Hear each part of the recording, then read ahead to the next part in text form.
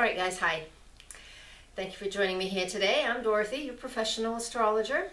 So I want to talk about January for the month, but before I do that, I just want to let you know, if you haven't signed up for my email list, amongst the new people who go to my website, nhastrologer.com, and join my email list for my newsletter, of the new people who do that, I am picking 3 people every month for a 20-minute session free with me. So go to nhastrologer.com and sign up there if you would like to be part of that. And please don't forget to subscribe to this channel. I put up lots of videos every single month and you are notified when they are up. So let's get started. I want to talk about, for this month, 3 things, because otherwise these videos just get way too long. So I have 3 things that I've chosen out of the month, and there's always a ton more that I want to talk to you guys about in the general sense. So I'm going to give you that general information right now. And the second piece of each video will be where these things are going on and influencing you for each of your zodiac signs. I also like to pull an oracle card or 2. I might just do that too for each sign for the month of January. Alright, so let me get started with what's going on here. So I got my notes in front of me. It's a big whiteboard. See? Talking about being authentic. Very important to be authentic right now. It's always important to be our true selves anyways. This is me. I'm not going to be anybody I'm not. When we live in our own authenticity, we live true to ourselves, you know, the energy, life just flows a whole lot better. And I know that just my own life experience has proven that to myself. So, one of the first things I'm going to talk about, I'll tell you really quick. Mercury retrograde, I'm going to talk about that. I'm going to talk about Jupiter retrograde, and as it makes its conjunction to the North Node, the lunar node, on the day it goes retrograde. And then, if I'm not running too long, I'm going to talk about Venus in Sag. Okay, so Mercury. Mercury's retrograde January 7th all the way through January 26th. Now, it starts its retrograde motion in the sign of Aquarius. It will only be at 0 degrees of Aquarius, but it will be at that degree for a whole week.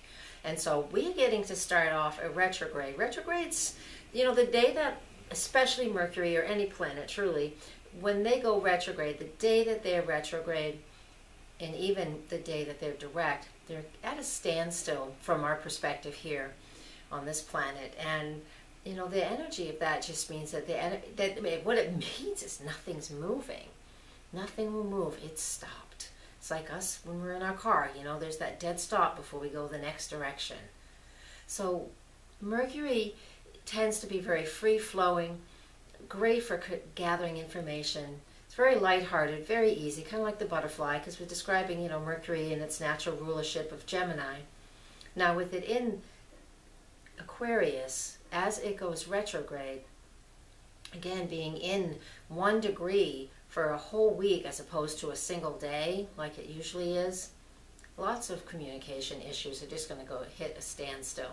And whether this means that, whether it's communication and, you know, phones just go bad, computers go haywire for a little bit, or if we look at the other aspect of Mercury, transportation and movement. So wherever you live, there could be some weather. You know, I live in the northern hemisphere, so I'm looking at, you know, probably some bad weather that week, just that will keep us home a little more so we're not moving out and about as much, okay?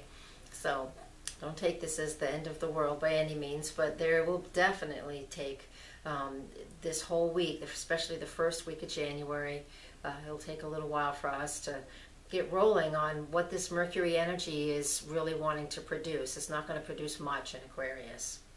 What it will do when it moves into the sign of Capricorn, somewhere around the 10th, once it moves into the sign of Capricorn, like 29 degrees, 28, it's backing all the way up to the 14 degrees of Capricorn, which is where those cardinal planets have been, you know, right around 13, 14, 15 degrees for months and years on end, right?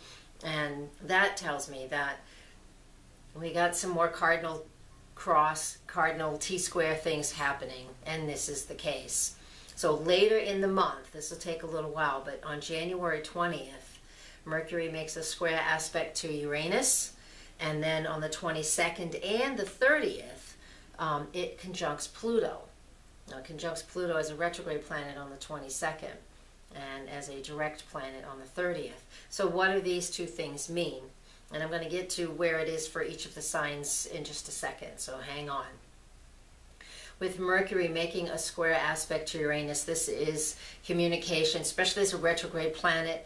You know, there's just going to be, we're going to be getting weird emails, we're going to be getting weird messages, we're going to be getting stuff that is just through the roof very different. Now, Aquarius and Uranus rules Aquarius. Since Mercury started its retrograde in that sign, and the planet that is the ruler of gets an aspect from Mercury, you know, we're going to, you know, we feel like we need to move and we need to do something. This could be a pretty tricky retrograde this time around. If you have electronics, this is one of the times, because Aquarius rules those things. I would recommend before we go retrograde, so you're going to hear this ahead of time because I have it up in December. For those of you lucky enough to see it ahead of time, definitely back up your electronics. And keep an eye on them, you know, fix things, renew things, do what you need to do to keep things in alignment and up to date. And that's really important. And that's that Mercury square Uranus, all right, January 20th. And we're going to feel that a few days on either side of that date, okay? And that's the day that the sun enters Aquarius as well. So I'm telling you, it's going to be an interesting day on January 20th. There's just going to be a lot of rocking and rolling going on. And I'll be there to see it too. We'll let each of us know how that happens. Fill me in when you get a chance, if you like. Then on the 22nd and on the 30th, when Mercury does make this conjunction to Pluto, you know, whatever we were doing that went through a major shakeup or just, you know, amazing news. I mean, this can even be amazing news. Don't take shakeups as something that's negative all the time, you know, with that Uranus energy. On the 22nd, when it does conjunct Pluto, there could be a very deep transformation. It's like, okay, so I have this new information. What do I do with it now? All right, what do I do with it now? And this is how we look at it. And on the 22nd, all the way through the 30th, Mercury will just be in conjunction with Pluto that whole time, within a few degrees either side. And so we are changing and transforming how we see things and how we feel about something and how we're presenting that out in our immediate environment. Because Mercury is in charge of the immediate environment as well as the communication piece that everybody speaks about. So if you don't know enough about Mercury, go search it out and you'll get lots of good information about that. So next step is what is going on in what house. So, and the houses will be representative of your zodiac sign. So that is next. Okay, so Aquarius. What we got going on here for you, because let's see where this is located. So all of this Capricorn energy is located in your solar 12th house. So Mercury retrograde, oh, by the way, is on January 5th. I don't think I mentioned that before. I gave you lots of other dates, but not when it actually goes retrograde. And that's a day when things just sort of go standstill. This goes on in your solar 12th house, and with Mercury retrograde in the solar 12th house, you know, secrets can come up. Things that we keep from others can come up and come out during a retrograde of Mercury, all right? But that's not always the case. But you can also take things that go on behind the scenes or while we're sleeping. So you can take dreams, work with your dreams in a really important way. And that 12th house also represents where we're inspired and inspiration, okay? So take all of the information I gave you and know that it comes from the 12th house. All right, I want to move on to Jupiter. Jupiter is retrograde on January 7th. And on the retrograde day, it makes a conjunction to the North Node. And that is inspiration. And that is working with our life path. And that is opening intuition and opening, the spiritual realm and all of those types of things. You know, being an Aquarius, you guys just, you are interested in humanitarian causes. You're not necessarily interested in individual human causes, but humanitarian, individual people causes. But humanitarian causes tend to be important for you guys. And you're good at, kicking up the dust and getting people moving, so we can create new things. When we have Jupiter and the North Node conjunct like this, and it's going on in your solar 8th house, which is about transformation. So this whole energy of the retrograde of Jupiter right here is all about transforming something in your life that needs a kick, needs a boost. Now this area, while it's all about transformation, some of the stuff that transforms is a financial piece. You know, whether we're needing to pay off a lot of money, needing to deal with an inheritance that's happening. Something here is going on for you guys. But if you take it to a more spiritual level, to allow it to be in a place that is more spiritual and allow the energy to flow better, which I'm not feeling yet. I'm not feeling in this one. But if you allow the energy to flow, then the aspect between Jupiter and this North Node will be very beneficial for you. All right, because I see this as, you know, that Jupiter North Node piece is very intuitive and very, very psychic, and it gives us an opportunity to step up in our lives to a little bit, to a more spiritual place, if that's something that interests us.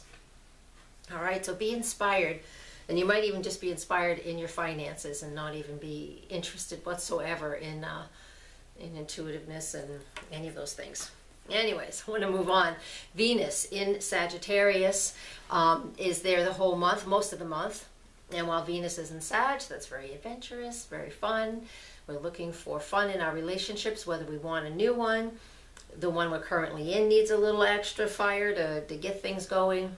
Either way, and even the things that we value, right? All of that stuff is very, very important for us while Venus moves through the sign of Sag.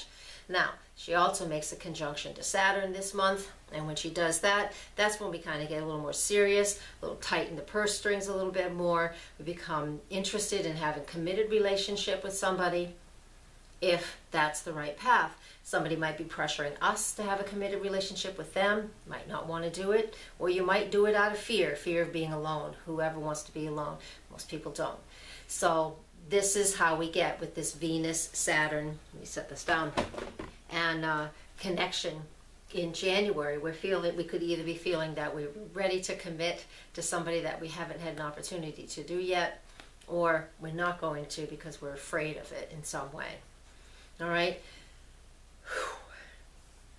That's crazy stuff. It's not crazy, but it's difficult sometimes to work with Venus and Saturn together. But mainly it's about people wanting just that serious, mature relationship, or they want their finances to settle down some, right? The two cards I picked for you guys, I used John Holland's deck. It's just it is an oracle deck, similar to tarot. And it got the Rest and Rejuvenation card, right? And then I also got the card that says Partnerships and Alliances. I think this is awesome because this is speaking to the Venus-Saturn that I just talked to you about astrologically. Partnerships and Alliances, Venus, that's Partnerships and Alliances. And that's partnerships. The alliances actually is the piece of, is what Saturn is. So working hard, putting together a relationship or a partnership might be something that you're actually looking for this month. It goes on in that solar 11th house for you guys too, so that represents the group endeavors that Aquarius is always so interested in having and being part of, okay? And the Rest and Rejuvenation, basically what that represents is like, don't push yourself. If you have, if you have too much to do, make sure you take that time and rest. Because when Saturn moves through certain sectors of our charts, if we're not taking better care of ourselves, we will become ill and we'll have to rest whether we want to or not. So take good care. This is a little bit of a heads up. Take good care of yourself and that will happen. All right, I'm going to leave you with that. Thank you for watching. Come to my website, nhastrologer.com. You can contact me for personal sessions, private sessions, online classes. You must have Skype for that. Well, anyways, if you don't live in the country, you definitely got to have Skype. And I also have a mentorship program that I'm just putting out there, and I have 8 spaces available for that. So if you're interested in learning one-on-one with me over the internet, then I have 8 spaces. So email me if you're interested. First come, first serve. All right, for the first 6 months of the year. Thank you very much. Thank you. I'm very grateful. And please share with your friends and family and subscribe. Lots of love. Namaste.